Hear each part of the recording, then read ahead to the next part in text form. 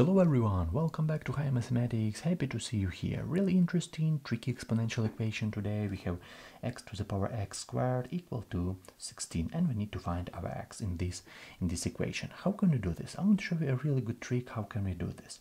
Take a look closely. We raise both sides to the second power, so we squared both sides. Take a look. We have x to the power x squared. We have on the left.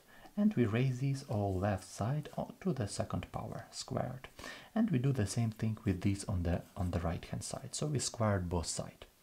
And right now I want to show you a rule of interchange, a really good rule. Take a look. If we have, for example, a to the power x and we raise this to the power y, we all know in mathematics that right here we need to multiply these powers, so we can easily do this. We multiply it, but multiplying is a really good process, because right here we can easily swap these elements, and x and y is the same as y times x, so we can easily write it as a to the power y raised to the power x.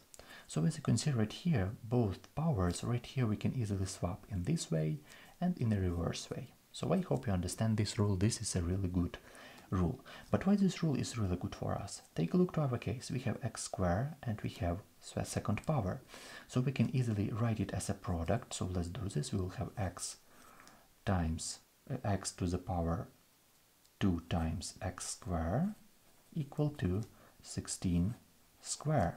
So we multiply, and right now we can easily swap these powers, so we can easily write it as x squared raised to the power x squared equal to 16 squared.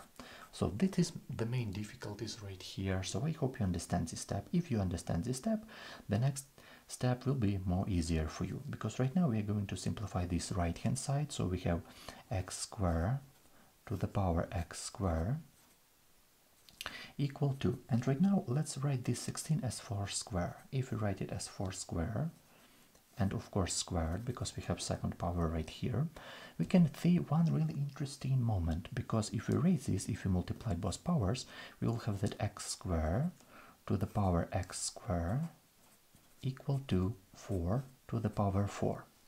And right now really interesting moment, because we have same base right here and same base right here and same exponent as well. So as you can see, we have same base, same exponent on the left, and same base, same exponent on the right.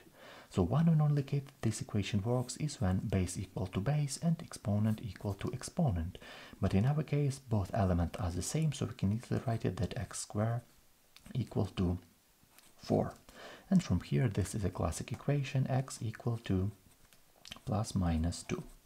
And of course, we can easily check this rule, but I want you to check this rule. This is good or not good. This is my approach. That is my method to this interesting problem. Write your suggestion in comment. Maybe you have faster method how to solve it. It will be really interesting to read about it. And thank you so much for watching. Thank you for your support, for your comments, for your like. It really appreciate it, and it inspires me a lot, and it helps me a lot. Thank you for watching, and see you in the next videos.